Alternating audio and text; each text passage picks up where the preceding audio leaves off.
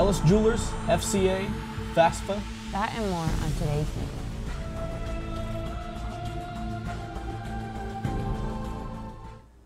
Please stand. I pledge allegiance to the flag of the United States of America and to the republic for which it stands, one nation, under God, indivisible, with liberty and justice for all. Good morning, hot dogs. I'm Reese, and I'm back once again. And I'm Yasmin. For lunch today, lines 1 and 2, pizza sticks. Line 3, soup and salad bar with broccoli soup. Line 4, mini corn dogs. And line 5 is Big Daddy Pizza. Birthday shoutouts go out to Edwin Alanis, Daniela Arnold, Eddie Hernandez, Dylan Hildebrand, Shayla Longoria, and Robert Williams. The next generation Hoosier Educator Scholarship applications are due today.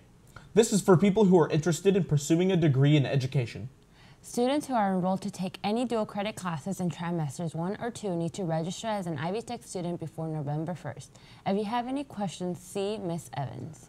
Evola tickets are still being sold from today until the day before the dance. Tickets are sold at Hawaiian Shaved Ice from 3 to 7. Tickets are $25 for singles and $40 for couples. Now to sports with Abby. Thanks, guys. The competition cheers squad will be competing in the Indiana Cheer Championship Varsity Prelims on Saturday, November 2nd. The competition squad will be competing against 17 other schools at Greenfield Central High School. Frankfort will compete at 10 a.m. Come out and support your FHS cheer squad as they compete for its state championship. The boys cross country runners have a mandatory meeting after school today in room 403. Wrestling starts next Monday and boys swim starts Monday, November 11th. If you're a winter athlete, remember you must have your final forms completed. That wraps it up for sports. Now back to the studio. On November 7th, we'll be celebrating Dia de los Muertos with food, music, face painting, and more.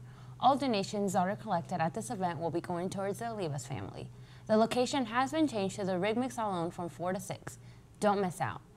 Ellis Jewelers is holding a design contest to create your own unique pieces of jewelry. First place will get their jewelry made to keep, second place gets $50, and third gets $25. Entry deadline is January 31st. See Ms. McGuire for an entry form if you are interested. Yesterday, the Purdue Extension Office held a FAFSA night for parents and students to fill out their FAFSA. A special thank you to Esmeralda Cruz for organizing the event, as well as Ivan Santos, Abby Campos, and Areli Mendieta for volunteering to help. Both high school students and formal FHS students attended. If you did not go fill the FAFSA out last night, there is still time to fill it out. The FCA will be hosting a cold weather bonfire at Mr. Smith's house Friday night at 6 o'clock. All students are welcome to attend. If you are interested in having a Christian club meet here at FHS, come help us plan our future. Any questions? Contact Mr. Smith. Now, before I go, I would like to give everyone some lyrical inspiration for the day. I'd have been married a long time ago if it hadn't been for Cotton-Eyed Joe. Where did you come from? Where did you go? Where did you come from, Cotton-Eyed Joe?